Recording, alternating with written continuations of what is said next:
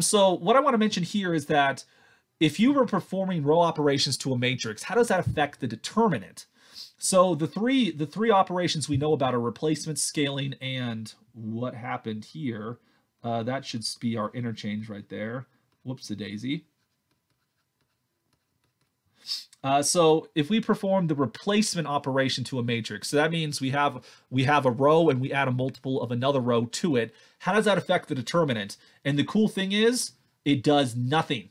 Nothing, nothing, nothing. Replacement is free.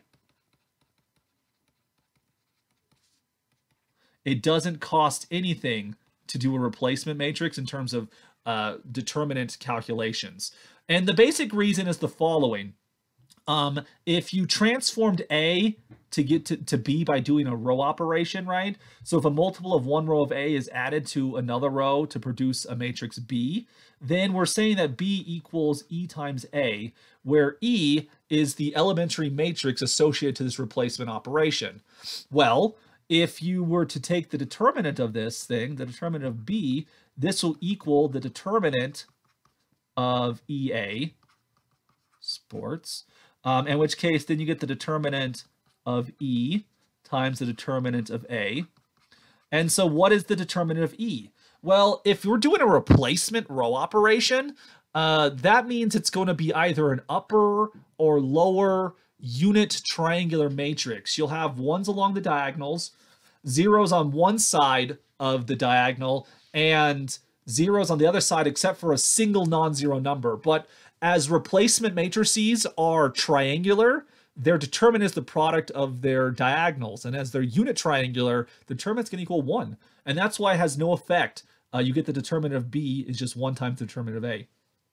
Scaling is a little bit different. If you were to scale a row of A to get B, the corresponding matrix would look like a bunch of ones along the diagonal, except for a single C. And you get zeros everywhere else. This scaling matrix, it's also triangular. Therefore, its determinant will be the product of the diagonals, which will be a bunch of ones and a single C. And so what happens is that when you scale a matrix, you're going to multiply the determinant of A by C to get the other one. So one has to be a little bit cautious about this because we're going from A to B. But what do you multiply so let's say we're interested in the determinant of A. So we want the determinant of A, but we then row reduce, we do a scaling operation. If you want to find A, you have to kind of work this thing a little bit backwards. I guess what I'm trying to say is this thing you typically will think of as the determinant of A is equal to 1 over C times the determinant of B. So it's actually the inverse operation. This was kind of like when we factored elementary matrices in the past. You actually, whatever the row operation you did, the inverse is the one that shows up in the factorization. So you have to take reciprocals. I will show you a trick using the multilinearity of the determinant in the forthcoming examples to help you avoid confusion. Should it, like if I scaled by 2, do I times the determinant by 2 or 1/2? Turns out there's an easy trick one can do, and so I'll kind of show you how that works later on. And then the last one, interchange. Well, if you interchange two rows, that affects the determinant by a factor of a -1. And so again, this is backwards. If you want to switch to the determinant of A, you have to divide by -1, which is the same thing as multiplying by -1. So the good thing here is that when you switch the inverse, multiplication by -1 does the exact same thing, so you don't have to worry about it. Since replacements are free, there's no change to the determinant. So if you forget to take the reciprocal, no bigs, no big deal right there, because it's free. This one right here is the problematic one. But like I said, if you use the multilinearity of the determinant, you can do it quite nicely. So I wanted to finish this lecture by doing a couple of examples of using row reduction to help us compute determinants. Because the cofactor expansion is very difficult for large matrices. So the basic idea is if we want to do this determinant here, so just write down the numbers like you did before, we're going to do row operations as if we were solving a system of linear equations. And just remember the toll that you have to pay when you do a row operation, okay? So the first thing here, notice that if you consider the pivot in the 1, 1 position, if I was row reducing this, I would want to get zeros below this pivot. So I would take row 2 and add to it 2 times row 1. And I would take row 3 and add to it row 1. So we're going to get plus 2 minus 8 and plus 4.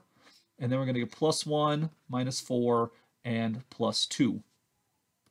And so because we just did 2 row replacements, those have no consequence to the determinant. Therefore, this matrix will be, this determinant will be equal to the original one where we row reduced it. We get 0, 0, negative 5. We get 0, 3, and 2 after that step right there. And so if we were to continue to row reduce this thing, the next elementary row operation I would want to do is I'm gonna interchange rows right here because again I want to pivot. My pivot position is now we're looking at the 2, 2 position. So switch the rows there, and so you get 1, negative 4, 2. You get 0, 3, 2, and then you get 0, 0, negative 5. Now, there is a cost associated to doing the interchange. While replacement is free, interchange requires you multiply everything by negative 1. So just remember to put a negative sign in front of the determinant, and that takes care of it.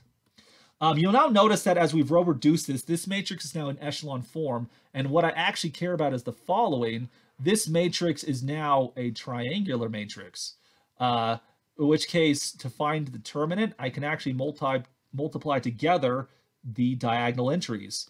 So we're going to get a negative 1. We got that from the interchange. We'll get 1, that's the first entry, times it by 3, times it by negative 5, which are the second and third diagonals.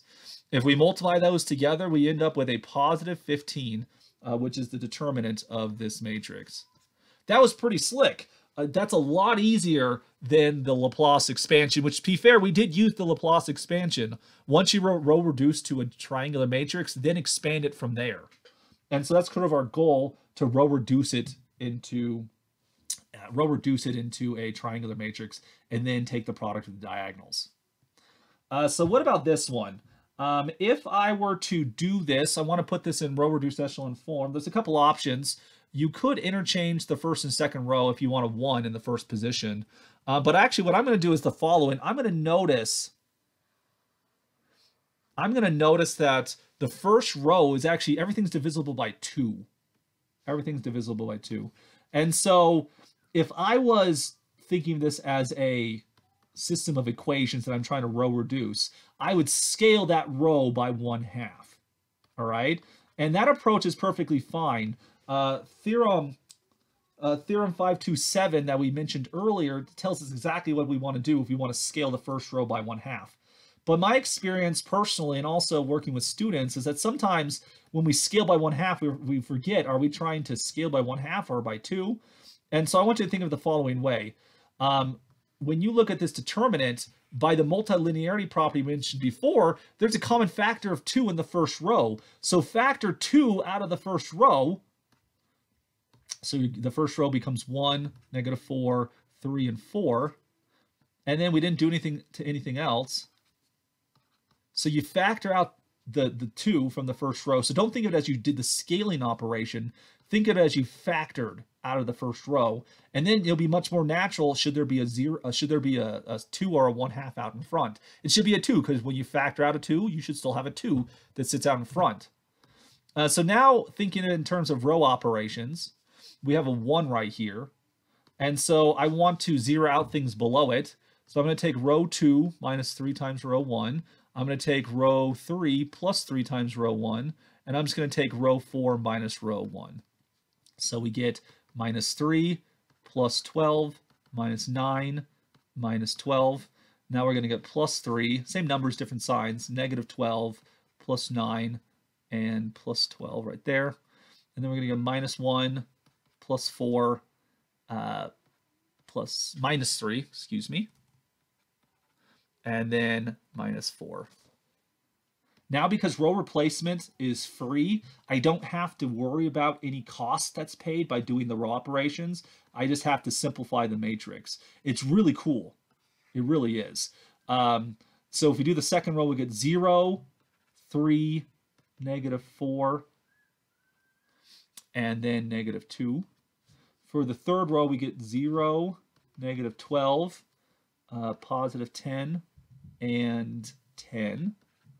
And then for the last one, I'm going to scooch it up a little bit. For the last one, we're going to get a 0. We're going to get a 0. We're going to get a negative 3, and we get a positive 2. Like so. And that looks pretty good. One thing I also want to mention is that we were row reducing along the way, which we could do that. We absolutely could. But another thing I want to mention is, what if we were to cofactor expand along the first column right here, since we have all these ones and zeros? By the cofactor expansion, if you go across the first row, the minor is going to be this thing right here. And so cofactoring across the first column there, you're going to get 2 times 1 times the minor 3, negative 4, negative 2, negative 12, 10, and 10, 0, negative 3, and 2. So we actually don't need the first row anymore, because when you times 1 by this minor, we get this thing over here. And then when you times 0 by all the other minors, they disappear. So we actually can get the following thing. Of course, 2 times 1 is just going to be a 2 right there. So we can kind of drop the first row once we got that pivot position ready to go. Now if we go on, our pivot position is right here. If we wanted to, we could factor out a scalar multiple right here, because everything's divisible by 2. I don't really care to do that right now, because what I'm just going to do is do another row replacement. Or maybe, should we? Why not? Let's do it. It's good practice. So let's factor out a 2 from the second row, because everything's divisible by 2 right there. So if we factor out the 2, we're going to get 2 times 2, because 2 times 1 was 2. And so then you get 3, negative 4, negative 2. Then if we factor out a 2, you're left behind with negative 6, 5, 5, and then we left the third row alone. So now we're going to do replacements. We're going to take row 2 plus 3 times row 1. Because I already have a 0 below on the third row, I don't need to do really anything else other than that. So we're going to do our little markers here. We get a plus 6, we get a minus 12, and we get a, I'm sorry, what am I talking about here? Back up, back up, back up. We don't want to do plus 3. Sorry. We want to do plus 2 times row 1. 2 times 3 gives us 6. And so that gives us plus 6. We'll get minus 8. And then we're going to get minus 4 right there. So in the front, we have 2 times 2, which is 4. We'll get 3, negative 4, negative 2. We're going to get 0. 5 take away 8 should be a negative 3. And then 5 take away 1 is, 5 take away 4 is a 1. And then we end up with 0, negative 3, 2. We didn't do anything to those ones right there. All right. And so then again, if you cofactor expand the first row, or the first column here, right, we only have to look at this minor now, right here. And so because everything else is a 0 along the way, you're going to end up with 4 times 3 times the 2 by 2 minor, negative 3, 1, negative 3, 2. For which we could try to simplify this thing using row replacement, but as it's a 2 by 2, we might just choose to just calculate the diagonals like we did before. 4 times 3 is 12. We're going to get negative 3 times 2, which is negative 6, minus negative 3, so that's a plus 3. So we end up with 12 times negative 3, which gives us a determinant of negative 36. And I just want to mention, this calculation I did a little bit differently than the book. Feel free to take a look at the book, which the link is in the description of this video here. And you can see how an alternative approach, I kind of did more row replacements along the way, but this all kind of works out great. Let's do one more example where we're going to kind of combine row operations with the cofactor expansions we did before. So with this matrix right here, I noticed there's a 2 in the second position, second row, and there's also a negative 2 in the fourth row there. So I can get rid of that negative 2 quite easily by taking row 4 plus row 2. And so that's going to give us plus 2, plus 5, minus 7, and plus 3. And so in terms of our matrix, we get nothing happened to the first row or the second or the third. Lastly, though, the fourth row changes. We get a 0. We got 5 plus 5. Who can read that? I don't know. 4 minus 7, which is negative 3, and then negative 2 plus 3, which is a plus 1. So we perform that row operation right there. And to notice now the first row, not the first row, I keep on saying that. The first column, we just have 0, 2, 0, 0, right? So if we were to cofactor expand this row, we have to pay attention to the signs. So it starts off plus, minus, plus, minus. So when we cofactor expand, we're going to get a negative 2 in front. And then there's only the 3 by 3 minor that's left. 1, 2, negative 1. We ignore the second row because we're on that one right now. 3, 6, 2, and then 0, negative 3, and 1. Like so, then everything else will 0 out. So notice we could have chosen to interchange the 2 rows, so we get the 2 at the top. And then when we cofactor expand, we'd have a positive, but there's a cost to interchange, right? It's a negative sign. It's kind of wonderful how these different techniques end up doing the same thing. So you have a lot of liberty on deciding how you want to do things. So I just cofactor across the first column because we had zeros there at all. So you don't really have to interchange that much. You just have to, replacement is free, factor to get scalars, and then you can interchange or just use cofactors to make sure you have the right sign. All right, so for this matrix right here, I want to do another replacement. I'm going to take row 2 minus 3 times row 1.